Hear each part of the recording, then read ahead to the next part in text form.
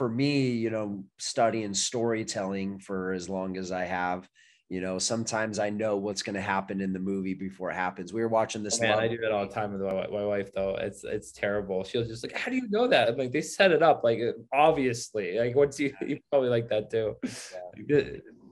Yeah, there was this opening scene. It's this guy and this girl, and they're just not getting along. They're fighting, they're arguing. And I was like, I get it. They're going to hate each other. And then something in the middle of the story is going to happen, and they're going to realize that they're meant for each other. Then they're going to fall in love and get married. And yeah, so my wife hits me. I'm not watching movies with you anymore. Well, that's what it is. It's called a linear plot structure, and actually Shakespeare created it, and it's true for everything. Like even the commercial, I'd say, what's your intrinsic interest? What's your act one, two? And it applies in a short form, even a 15-second commercial or a full narrative. It's the same structure, unless you're dealing with bilinear plot structure, like a Memento or something. But those are so hard to do well because your job is to confuse the audience and then make them understand afterwards, which is the hardest type of structure.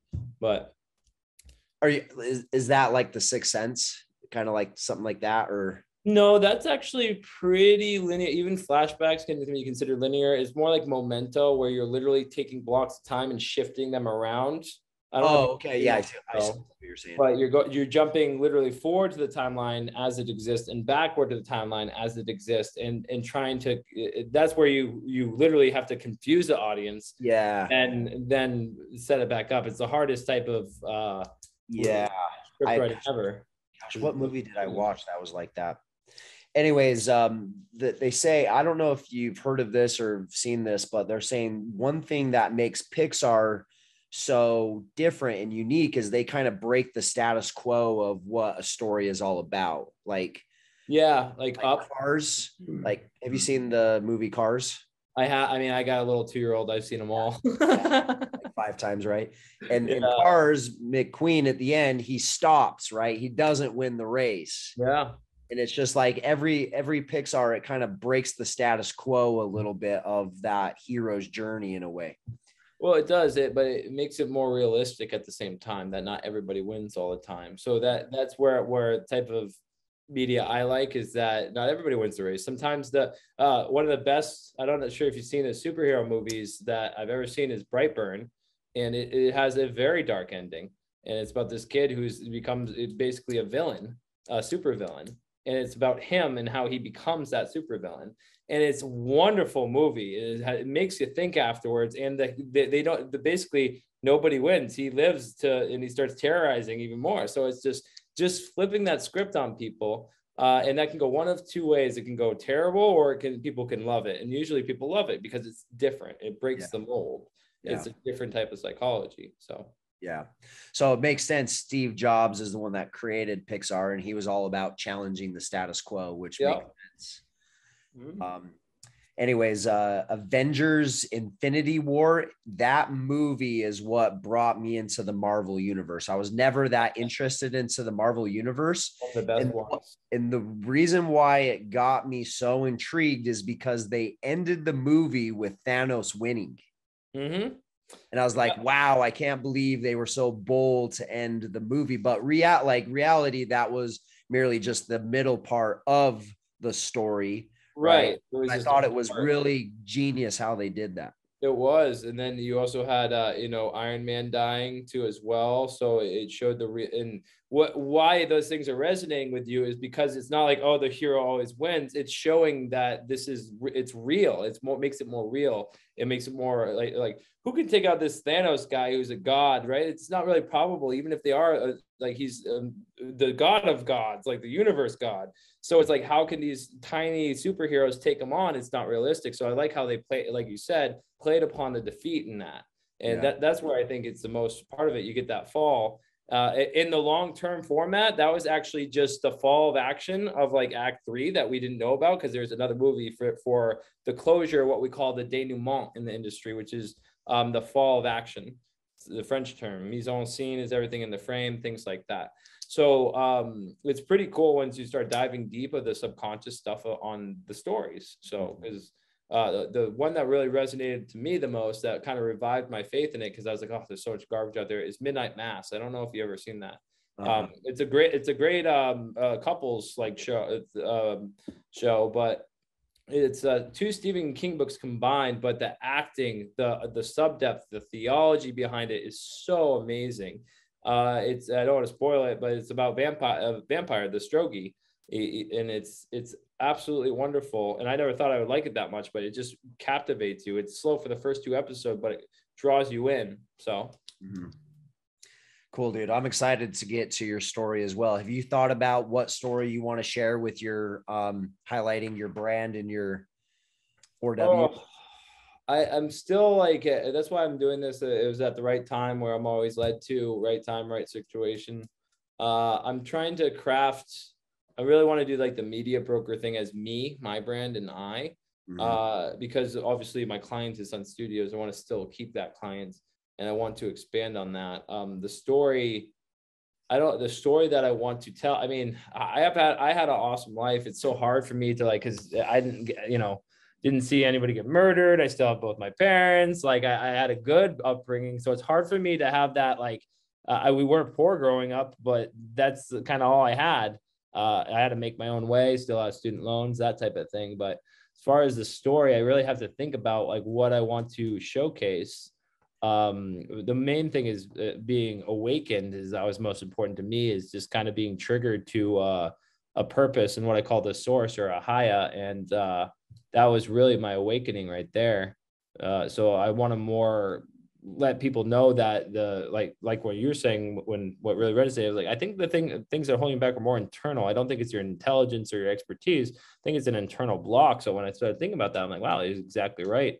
It's that I'm not confident enough that, and I have the resume for sure, So that's kind of where it is embracing that, not fearing success. And I've been really pushing hard on that because I know I have the mind for it. It's just actually doing the work and doing the steps and the sequencing and the process and not skipping steps like I always do. And I'm good at it. I'm good at skipping steps. I'm probably one of the best people to go from A to B in like 2 seconds. Like, oh, I do a lead, do that. No, I just made the sale like that. So, that's where I'm trying to force myself to do the hard work. So then I know what I'm doing. The problem is I'm not understanding how I'm selling things. So I'm not evolving. That's why I'm trying to internalize that. So, yeah, based upon everything that, we've talked about and in your sessions, I think you need to share your origin part of your story. Is you need to talk about like why you went into film, why you went into film. I think you need to share maybe your earliest memory of, one of your favorite movies and, how it impacted you. Right. Yeah. I think anytime we could see the origin of what inspired someone, it gives us more confidence in people. So I could show you talking about just you as a kid. Like, what was your favorite movie when you were younger? What was the movie that had the biggest impact in your life when you was younger that inspired you? There's 2, Blade and Fight Club. I love Fight Club. That was one of my favorites. I would go more on Fight Club because Blade's just like, I was like young and got to see my first rated R movie, which was awesome. But, and I just was on TV and no one was up and I just stayed up for it. Yeah. I think Fight Club's very metaphorical too. Like we all have different versions of ourselves. Yes, right. And it is. It's so I've been playing around with because I know you do with shadows, but just your own shadow as your ego and how to basically challenge your own ego and face your shadow, because it's behind us all the time. But to pull it away, to literally face your own shadow and your own ego, that is kind of the breaking point for a lot of people, I think, is to face that and humble yourself. So I'd say earlier in your story, talk about how you love watching movies. One of your earliest movies that you love was Fight Club. Right. And we could do B-roll of a kid watching a movie when he was younger, like just sitting on the ground, right, to kind of show that story. And then talk about, when was that moment you decided to go into film school? What was, and you put it so poetically, right, of like stories challenge the status quo. Stories make put this in this new world of reality. They make life worth living. And so now as you go into that, now you come to that epiphany, that slogan where and I think for you, that's your why. I want to help people create new realities for their clients through their story and film right there. Yeah. I want to help clients create a new reality for their clients through their story, through the power of film. And then that's where you go deeper into your why. And the way we do this is the 5 P's. And here's the results, right? And then we get into that last inspirational message. Yeah. No, like Shakespeare once said, like a Shakespeare quote or a Shakespeare line, maybe to pull it in, a famous movie line. So what's that last inspirational message?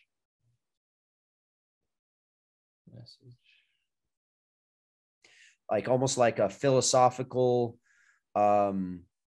story, a historical story.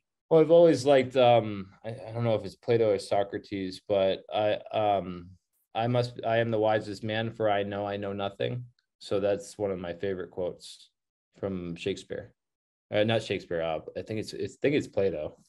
But why? So how could we take that quote and that message and turn it to an inspirational message for your client? That everybody has their own experiences to share to the world to benefit. So it like your experience is different than mine, then your experience is different than your wife's, than my kid. We all have that different experience, and nobody's is the same. It's completely unique. So, based off your experiences, knowledge that I don't know, and it's communicating that experience, in a corporate setting, it's that company experience out to the person. So, yeah.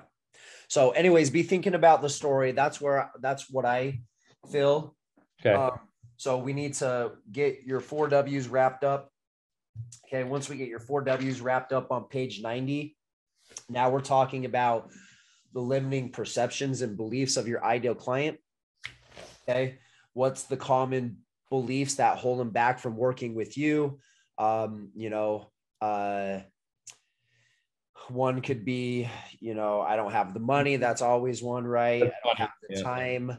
I know nothing about storytelling. Storytelling in film isn't going to work, right? This doesn't make sense. So you're just listing those limiting beliefs out, and then I'll help you categorize these next time. And then page 93 is generating our intro and outro statements. So your intro statement is basically a sentence where we're combining all your 4 W's into one statement. Oh, okay, cool. All right. Same thing with your outro message. And then 94 is essentially the structure, right? The hook. How am I grabbing their attention? Okay. What's that two sentence story that's both motivating, inspiring? Intro statement. Okay. We talked a little bit about the backstory, the trials, the epiphany, the changing, the moment. We briefly talked about that. What was the transformation? So everyone's format is a little bit different, but that's kind of a basic format that we use with this demo video structure. Cool. It's weird being in the other side. I didn't know that can't. When you just kept throwing it, I'm like, I just know I need to do this. So, because that's what my source told me. So it's like, I'm here for a reason. Like I was about to leave when it was like, so whatever it is, cool. Save me $3,000. Great. Yeah, dude, this is exciting. This is a fun part. So I'm excited to go this through you and see what we can come up with. And so I know with both our expertise in this area will generate something really cool. Yeah. And then after we do the story, then it's just practicing it, getting it down, and then scheduling it. And then we'll schedule the B-roll. And then, and then I'm sure you'll have some insight on what you want it to look like. And I'll share, what's worked with us and other clients that's been through this process. Yeah. So you think you could have the 4 W's done in a week? Oh, I'm going to complete the rest of it probably by